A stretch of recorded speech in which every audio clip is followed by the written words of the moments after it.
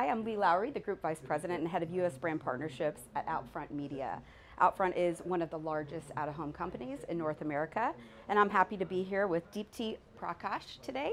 She is the President International and Chief Product Officer at TBWA, the disruption company. Welcome. We're so glad to have you. I wanted to start off by asking you a question about your new position at TBWA. Deepthi was just appointed the CPO of TBWA. It's the first ever opportunity for them to create the CPO role. So I'd love to hear more about what that role, what exists within that role, and then also, what product expansion looks like for you. Yeah, absolutely. It's an interesting question. I think it's a really new kind of title in the marketing industry.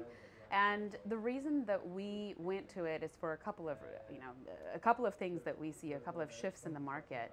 So one is that we know that clients are really struggling with having deep specialization in all the different areas of marketing that they need, as well as getting deep integration across all the different spaces their brand has to come to life. Mm-hmm. And finding that balance is really hard because you either have companies that were really generalists who couldn't really activate a brand authentically in unique spaces, or you had deep specialists who can get very much into a specific area of expertise but not really tie it together to other aspects. Mm-hmm. And our strategy for that is actually to have different product specialisms that allow us to build that capability in each of the different areas of expertise, but then everything is held together by disruption, which is our methodology for creating brand platforms that can come to life consistently in different spaces. Mm-hmm. And so it's the reason why we formed the CPO role and took on a product strategy.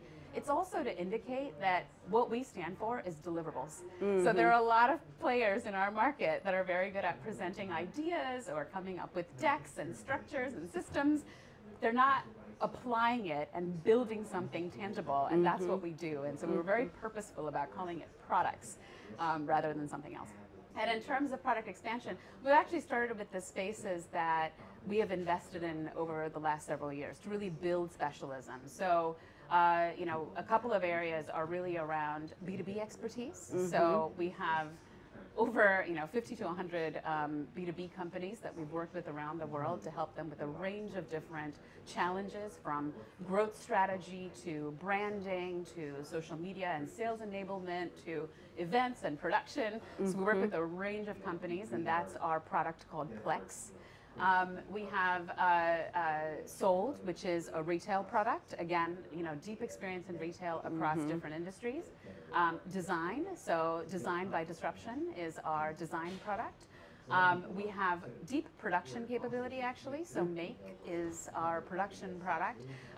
Scaling across nimble production, high craft production, as well as scaled content production with translation and transcreation services, which we provide to a range of different companies. So those are our start. We also have innovation and sustainability and others in the pipeline that are coming up, where we're continuing to build deep expertise, and we're looking forward to launching those in the coming years. Completely full service for the clients that you serve. I think it's so interesting. We've been hearing so much about, I think in the past year at Cannes, it was all about the metaverse. Mm-hmm. This year in Cannes, and really throughout all of 2023, we're talking about AI. So I think I would love to hear more about what TBWA is seeing when it comes to client needs around AI and how that's going to shift the business, maybe in the present as well as what the future may look like for us. Yeah, it's very interesting to see all the buzzwords come and go, and the feeling that, oh, that has passed and now this is the thing. The funny thing about AI is that this is something that we've been talking about and using for over a decade now, right, in one form or another. Right. And so it's really great to see it catching hold. We have this philosophy called always in beta, and so we're really excited about the scaling of some of these platforms and themes in the market. We think that they can have tremendous impact.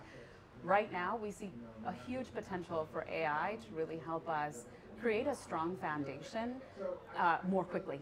So clients have a lot of pressures on them. They need to get things out fast. They've got to be more efficient with their dollars. And we see AI as being able to crunch a lot of information, provide a foundation on which we can start working on real creative ideas more quickly. It also gives us the opportunity over the long term to provide different levels of service to clients. We don't believe that everything requires, kind of the Ferrari of services. Right. And so we see the potential for AI to be able to provide certain services that can be more automated and sold in a SaaS sort of way to clients, in addition to some of the higher value services for the places where it makes sense to be able to deliver the creative excellence that we need.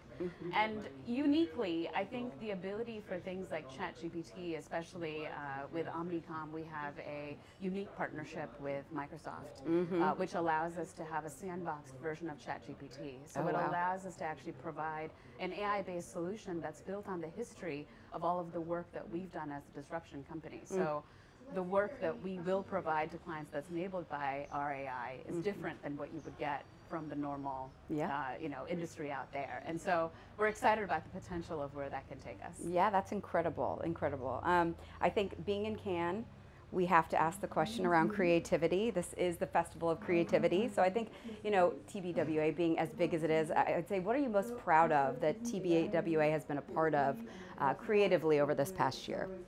Yeah, I think overall we feel like creativity has the power to solve a tremendous breadth of business problems. And so we look at these things not only in terms of what it can do from an advertising and marketing perspective, but what can it do for society and culture at large. And there are two things actually that I'm deeply proud of. I mean, obviously there's a lot of work that we've been doing from a DE&I perspective, and we talk about being DE&I by design at TBWA. And one of those products that we've come out with is for the Columbia Journalism Review. And it was really about helping to shed a light on the media biases and how media coverage is not equal. And we could have done that in a really conventional way, which is, highlight certain stories or take out print ads or whatever else. And this was for our client, the Columbia Journalism Review in New York.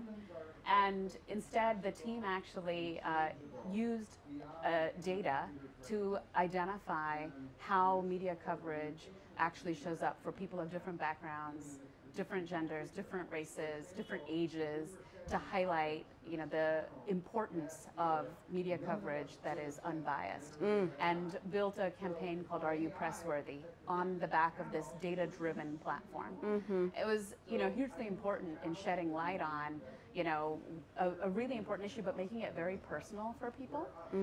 So I'm really proud of that work. The other one that I think is really unique and interesting is the work that we've done with social media, and really tying together. A lot of times clients appear in social, but it's hard to translate the brand into that space, often because they're working with specialists. Right. And for our clients, Hilton, we launched the For This Day brand platform, and really translated that into TikTok by creating a 10-minute ad on TikTok. Oh, wow. So it was the first time that anybody had used the platform that way, but really kind of understanding authentically what that platform is about, challenging the notion of that and connecting it to what the brand stood for, to me sort of brought together all of the things that we like to talk about as what we like to do or what we want to do for our clients, and actually doing it and showing it shows the impact that we were able to have. I mean, it had over 30 million views within several disrupted weeks of being TikTok launched. in the way that it's typically a format for us all. So that's amazing. Exactly. Yeah. So we're very excited about that. I love it. Wonderful. Well, it's been great to speak with you, and we're so thankful to have you here in Cannes. We're going to go enjoy the rest of the day and all the panels we're on. Sweat it out. Yes. But we appreciate your time. Thank you. Thank you for your time. Thank you.